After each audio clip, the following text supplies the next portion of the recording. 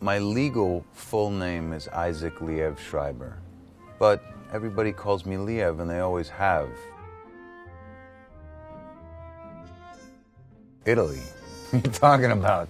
New York or LA? They both suck. I mean, once you've had Roman pizza. Or you know, actually Napoli. Once you've had pizza in Napoli, how do you? Taking photographs. I think it's torture for most people.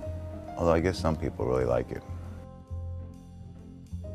You know, after doing Ray for 3 years, I sure wouldn't mind doing a comedy.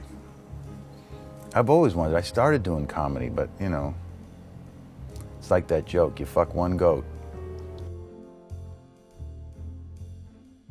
A lot changed for me as an actor, after I had kids too. I think a lot changed. Like, you know, when kids come, you really realize all of that stuff that you knew but you didn't know was true.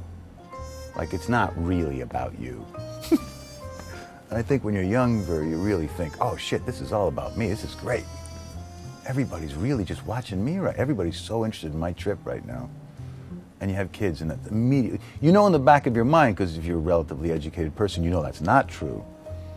But you can't help but feel it, particularly when you become a little famous.